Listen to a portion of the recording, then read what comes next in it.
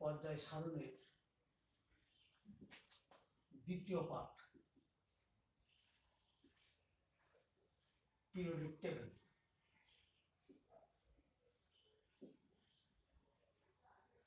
Table. আমি পর্যায় সারণীর প্রথম ভিডিওতে আলোচনা করতে দেখাইছি যে এইভাবে পর্যায় 7টা,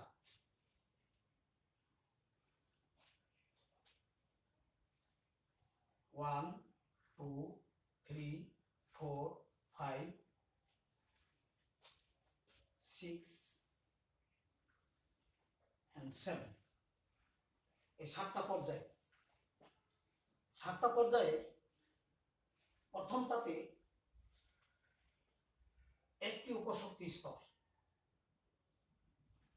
দ্বিতীয়টাতে 2টি, তৃতীয়টাতে 3টা, চতুর্থটাতে 4টা, পঞ্চমটাতেও 4টা।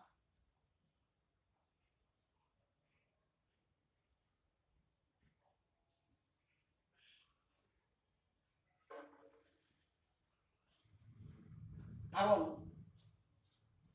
চতুর্থটাতে 4টা, তৃতীয়টাতে 3টা, দ্বিতীয়টাতে 2টা, প্রথমটাতে 1টা, তাহলে পঞ্চমটাতে 5টা হওয়ার কথা, ষষ্ঠটাতে 6টা হওয়ার কথা, সপ্তমটাতে 7টা হওয়ার কথা। কিন্তু আমি বলেছিলাম যে এই 4টা উপশক্তি স্তর দিয়ে 118টি মৌল ইলেকট্রন বিন্যাস করা সম্ভব হয়ে গেছে। সুতরাং এই 7টি পর্যায়ের অন্তর্ভুক্ত মৌলগুলো এই 4টি উপশক্তি স্তর দিয়ে ব্যাখ্যা করা সম্ভব। এবং এদিকে এটা বলছিলাম n এর মান, অর্থাৎ প্রধান শক্তি স্তর, এগুলো প্রধান শক্তি স্তর। যেহেতু এখানে n এর মান 1, সেহেতুটা 1 নম্বরে, এখানে 2, তাহলে এখানে 2 নম্বরে দুটো, এটা 3 নম্বরে, এটা 4 নম্বরে, অনুরূপভাবে এটা 5 নম্বরে, এটা 6 নম্বরে, 7 নম্বর, তার মানে n এর মান বলতে বোঝাচ্ছে প্রধান শক্তি স্তর, আবার পর্যায় সারণীতে বোঝাচ্ছে 7টি পর্যায়।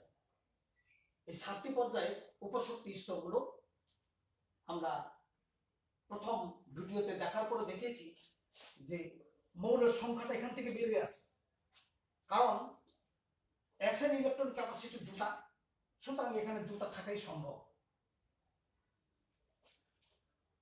এবং এও দেখাচ্ছিলাম এটাতে 2 2 6 8, এখানে 2 6 8, এখানে ডি অপূর্ণ থেকে যায়, কারণ 3 নম্বর পর্যায় সারণীতে ডি কে তারা পূরণ করতে পারে না, অর্থাৎ এখানে ডি অপূর্ণ।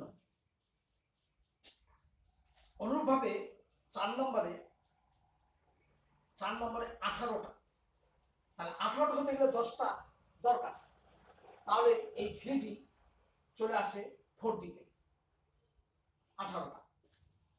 বাকি এটাতে ইলেকট্রন নাই, এটাতে ইলেকট্রন নাই, কেন নাই সেটা ব্যাখ্যা করতেছি পরে।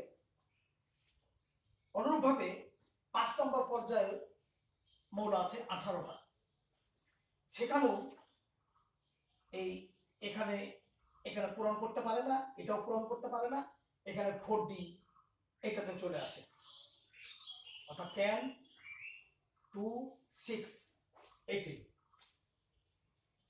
6 নম্বর পর্যায়ে মৌল আছে 32টা, এখানেও 6s2 6p6, এখানকার 5D 10, কিন্তু এখানে 4F এখানকার আসবে না, 5F আসবে না, এখানকার 4F এই জায়গায় চলে আসবে 6 নম্বর পর্যায় সারণীতে। কারণ এখানে L প্লাস L এর সূত্র অনুযায়ী এর যোগফল হচ্ছে 7, আর এটার যোগফল হচ্ছে 8, আর এটার যোগফল হচ্ছে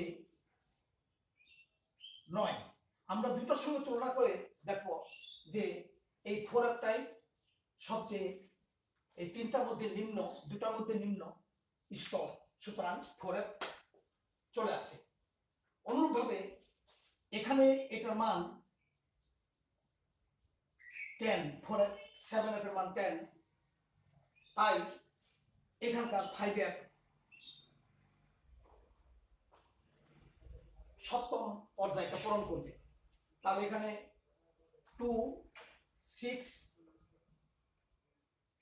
14, এখানেও 14 এবং ডি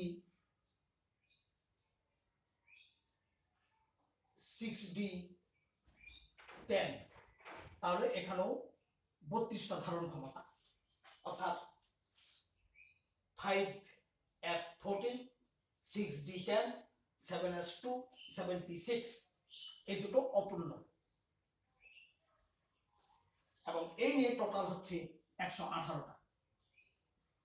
এর মধ্যে সেদিন বলছিলাম, প্রথম ভিডিওতে বলা হয়েছিল যে সপ্তম পর্যায়ে অসমাপ্ত, এখনো এই পুরো 32টা মৌলের ধর্ম পুরোপুরি আসেনি। কাজেই আমরা 104 বা 105 পর্যন্ত মৌলগুলোর রাসায়নিক ভৌত ধর্মাবলী মোটামুটি জানা হয়েছে।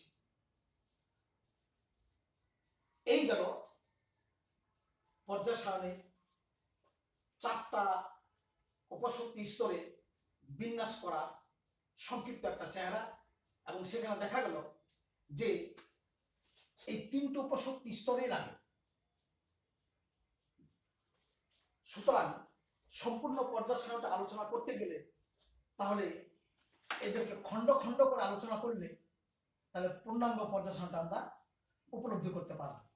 এবং এই যে ওইভাবে নামকরণ করা হয়েছে, এস ব্লকে যখন মৌলটা সর্ববহিষ্ঠ স্তরে যখন এস উপশক্তি স্তরে ইলেকট্রন প্রবেশ করে, সেগুলোকে বলা হচ্ছে এস ব্লক।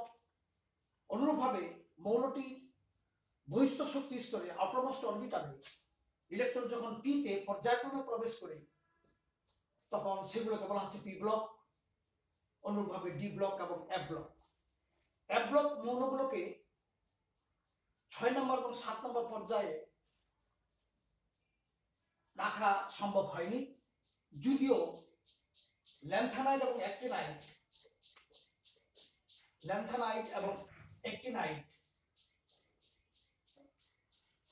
6 নম্বর এবং 7 নম্বর পর্যায়ের মৌল, এবং বাকি এফ ব্লকের মৌলগুলো এই দুটো মৌলের সঙ্গে কিছুটা সাদৃশ্য লক্ষ্য করা যায়। তা সত্ত্বেও ওই 14টা মৌল 6 নম্বর 7 নম্বর পর্যায়ে বসালে পর্যায় সারণীটা প্রতিসাম্য বা ভারসাম্যতা নষ্ট হয়ে যাবে।